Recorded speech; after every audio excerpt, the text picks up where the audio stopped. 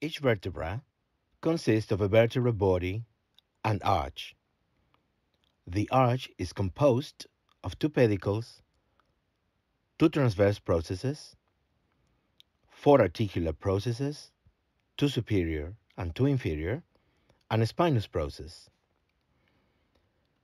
In the lumbar region, the anatomical processes of the vertebrae vary in shape and will therefore condition different sonographic acoustic shadows.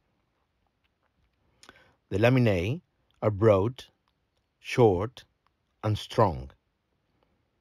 The spinous process is thick and extends posteriorly and horizontally. The superior and inferior articular processes are well defined, projecting respectively upward and downward from the junctions of pedicles and laminae. The articular processes spring from the junctions of the pedicles and laminae. There are two right and left, and two superior and inferior.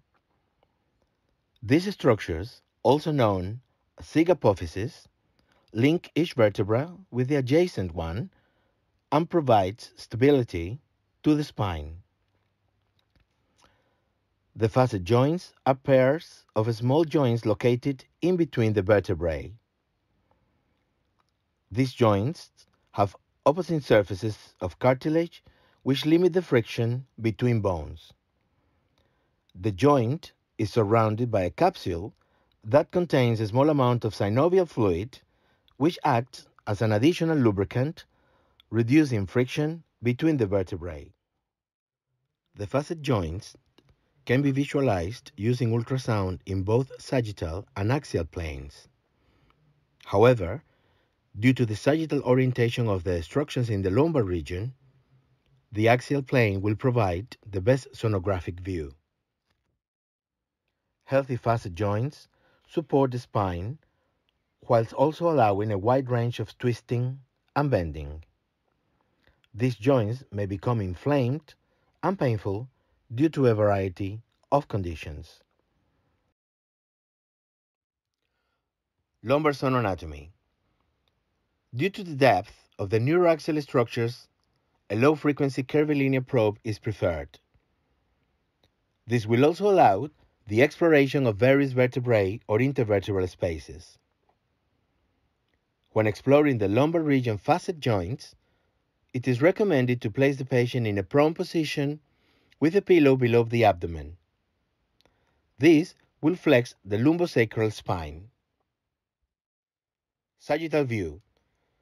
In this view, the long axis of the probe is placed in the sagittal plane lateral to midline, and different views may be obtained depending on the position of the probe. We can recognize the different components of each vertebra, including laminae,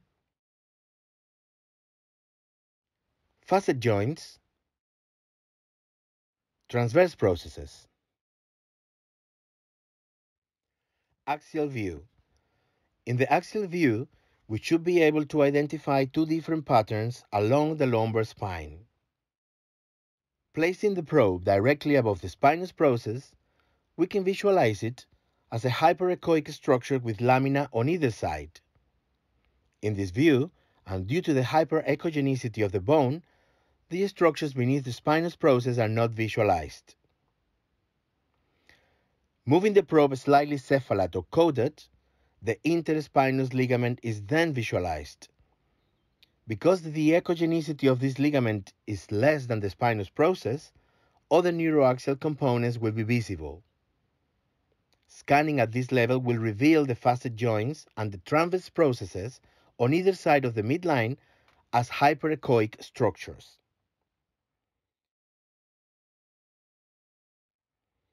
In a dynamic exploration, displacing the probe from caudate to cranial, both patterns previously described will repeat.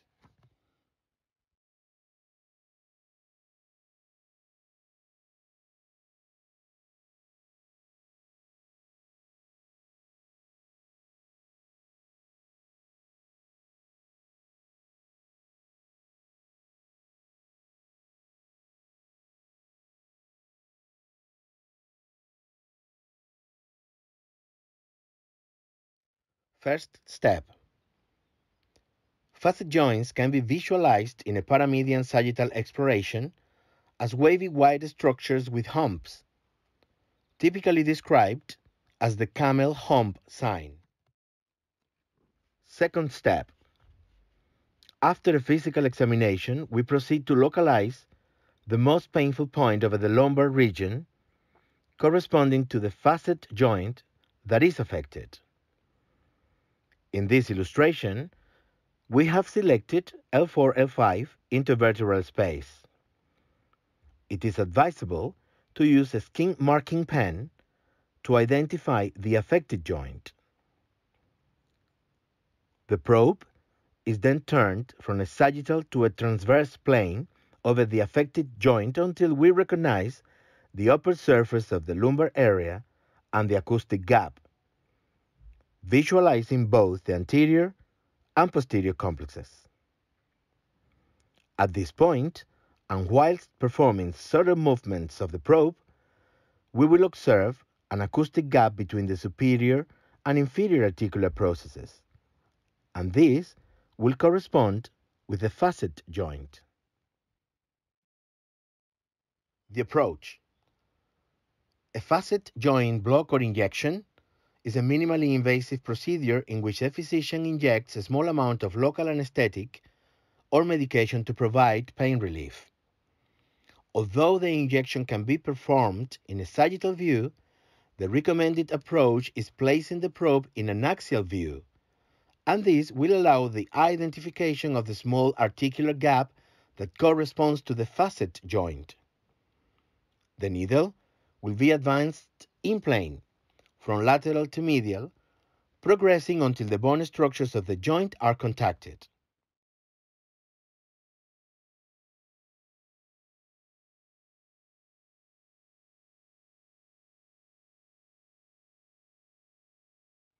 It is recommended an injection of 2 to 5 milliliters containing a pain relief solution.